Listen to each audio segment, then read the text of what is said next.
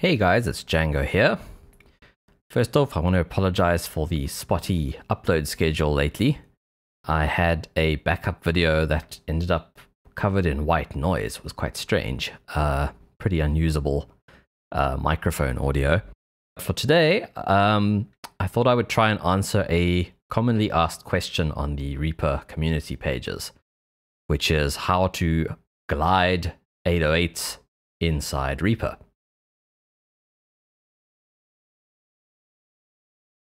So this is another reason the video is a bit delayed. I tried to do this using a free cross-platform sampler called TX16WX. And as it turns out, the mono legato mode, which is how you would get notes to glide from one note to another when you holding down one note and then you play another note that overlaps the previous note, then in mono legato it would normally glide to that note. And in TX16WX, it made a clicking sound whenever it glided, which made it pretty unusable. On Windows, there is another cool free sampler called Grace, which does work. And on the Mac, I am yet to find an option. I'm going to start off by showing how you can do this in Grace, but I'll also show you how to do it in plain audio inside REAPER if you have no other choice on a Mac. The reason we can't use Resamplomatic 5000 is it doesn't have Portamento. It does, however, have pitch bend, so you can get quite far with pitch bend. I believe the pitch bend range is automatable, so you could have the pitch bend range as 12 semitones, so you like pitch up or down an octave. But then you could also change that pitch range to like 5 or 7 or something automated, so it jumps to a specific note that you want to get to. So you could theoretically get it done with pitch bend. It's just not the greatest. It's not a intuitive way to work if you just want to jam out on your keyboard. So let's start with Grace. I'm sorry to use a non-cross-platform plugin, especially as I'm actually looking at setting up an old laptop with Linux soon. Obviously, I have Contact, which you could also use if you have Contact, but most of the people asking this question, I suspect, are new to production and not looking to drop that kind of money just yet. So here's Grace. Now you can use their browser to go into, I think I actually saved this at some point. You can sort of favorite folders. So I've got my music samples folder, easy to access over there. But I'm quite happy with the REAPER browser. And I'd actually played around with some sounds earlier, so I'm looking in the project folder for this project where the samples were. I just deleted all the tracks, but the samples are still saved in my project folder because I selected copy samples to project directory when I was saving.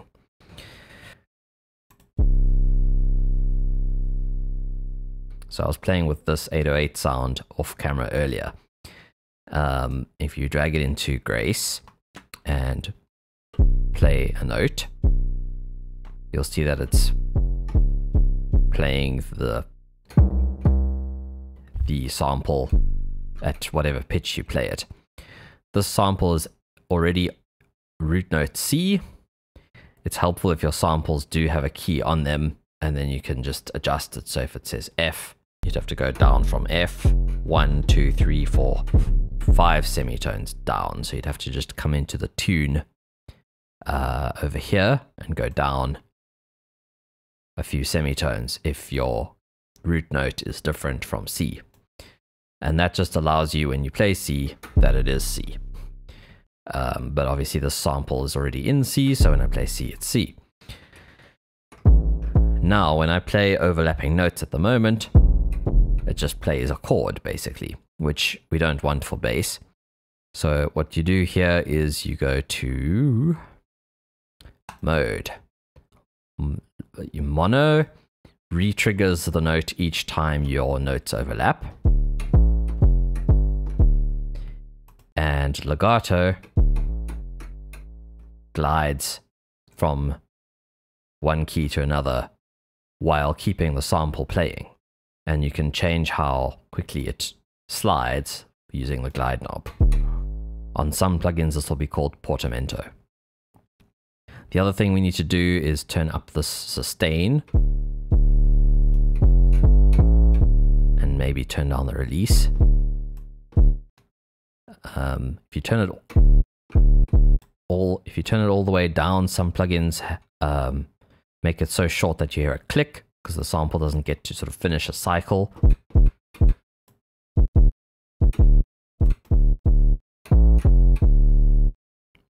But yeah, this one seems to have, they've sort of put the release into a usable range of values, I guess.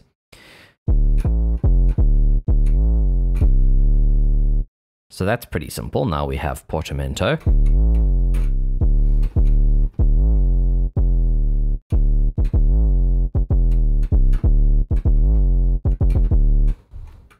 And the pitch bend, I think, is already defaulted to 12 semitones.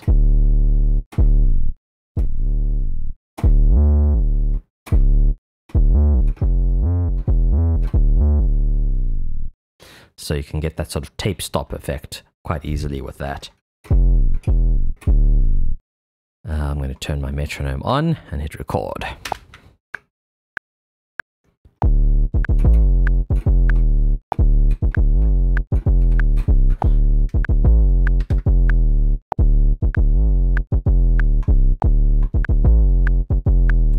Not the greatest performance. I'm going to just edit it slightly.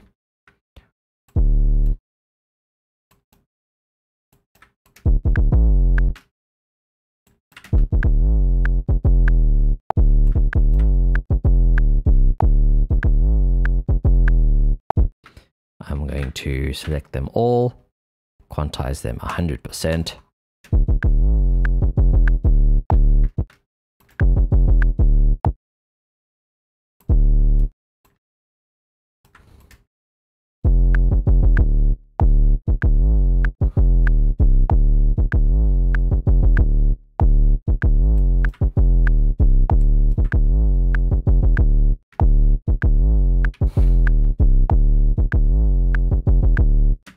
Cool, so that's one way to go about it. We could also add some pitch bend automation. So I've actually got my pitch bend assigned in recontrol MIDI, so I can just hit envelope and draw it in. I'll just add a point there and a point there and take this one down. Reset that one. Need a point at the beginning.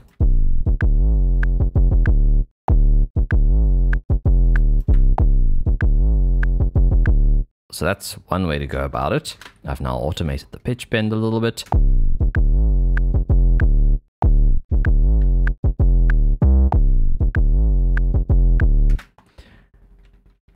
So that's Grace.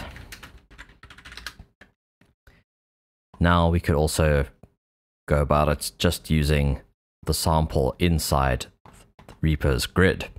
So if I drag it on to a new track, and it's in C, so I was jamming in D just now, so I can pitch this up to semitones using actions. That action was increase rate by roughly 6%, in brackets 1 semitone, and it turns off preserve pitch. So basically it speeds up the sample and turns off preserve pitch so that it's playing it at a faster speed, effectively 1 semitone higher. I go over that in more detail in my previous video. I also mentioned in my other video, I have different grid shortcuts for 1 bar, quarter notes, 8th notes, and 16th notes. So I'm turning snap back on.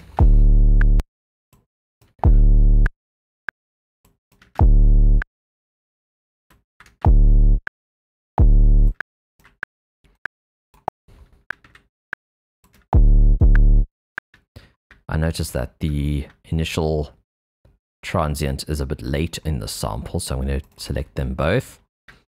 And using this mouse modifier, I think the default is shift, but you'll have to experiment a little bit to find it, where it gives you the side-by-side arrows, and then you basically are moving the waveform within the item. So I'm going to start it there.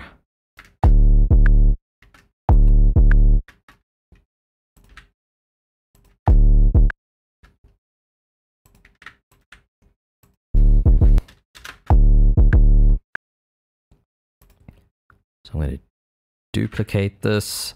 I'm going to trim it off, and then I'm going to overlap them like that. And let's see how that sounds.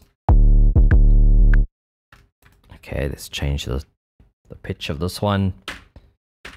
3 semitones, 5, 7 semitones, so up a fifth. I'd like it over here though. And I'll overlap them again. And that kind of sounds like Portamento.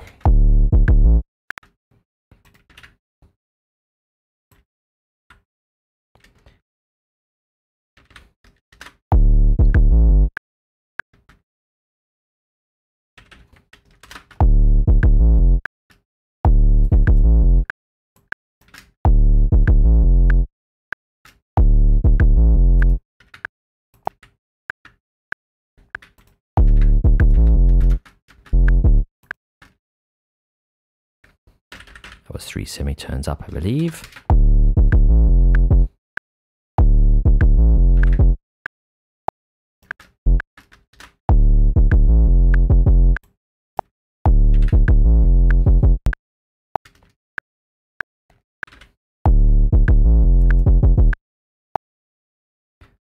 Going to use that tool again, and then crossfade them.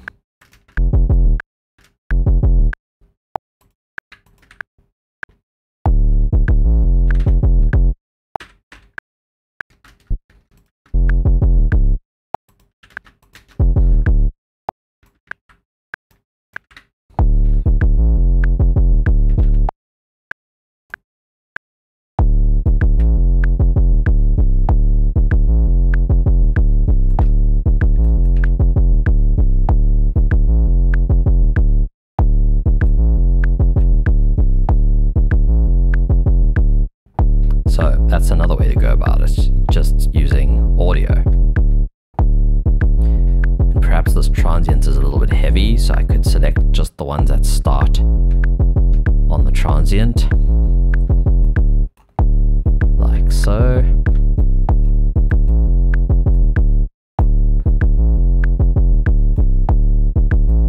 And I could fade them all in. I'm holding Ctrl and Alt to affect all the fades of the selected items at once.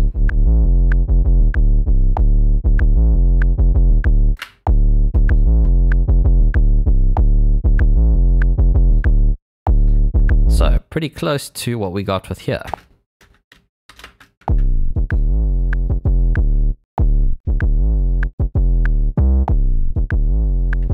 We can also do a pitch bend.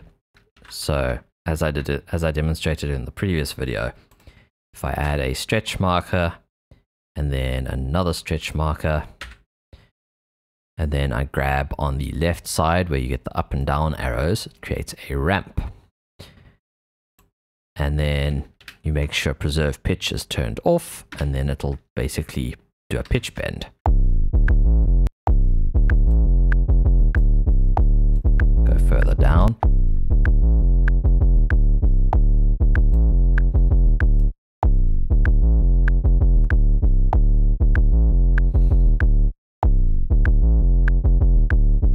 Cool.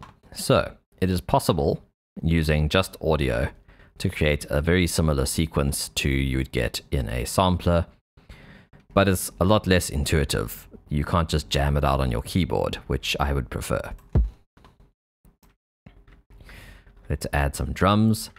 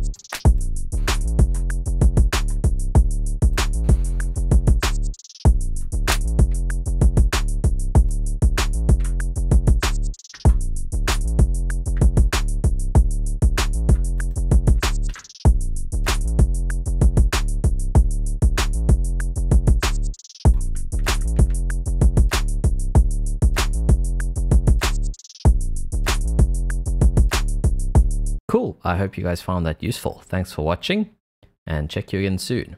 Cheers.